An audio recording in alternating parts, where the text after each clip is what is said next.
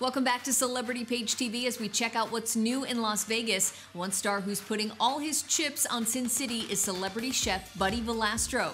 He's opening up multiple new restaurants on the Strip and giving us a taste test. Vegas, baby! Yeah, it says it. Buddy V taking over Vegas with his delicious culinary concepts. For me, Vegas is like a second home. And to be quite honest with you, I believe that Vegas is the culinary capital of the world. Whether it be the bakery, whether it be the Boss Cafe, Buddy V's, or Pizza Cake. Jersey Eats is a food truck concept that we're gonna have at the Link as well. We're gonna be doing some different kind of like fun, easy food that people will like. It's just my way of putting my little neck of the woods and just kind of inject that into Las Vegas. The celebrity chef hanging out with our social correspondent Ricky Cornish inside Buddy V's Ristorante at the Venetian. Now, a lot of people see your cakes and they're all delicious, let's be honest. But we all want to know, what is your favorite type of cake? Ooh, that's like asking what's your favorite child. You get in trouble.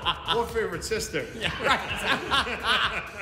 But I would say probably vanilla cake with French cream, fresh raspberries, and chocolate ganache. Sounds delicious. Can't go wrong with that. So who wants to eat some cake?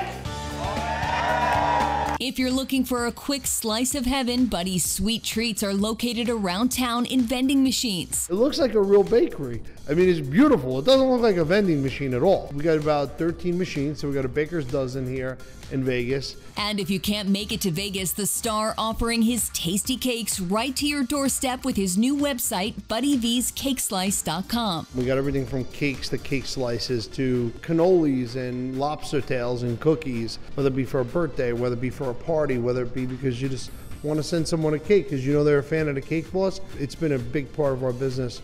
It's actually what saved us during COVID. If we didn't have that, forget about it.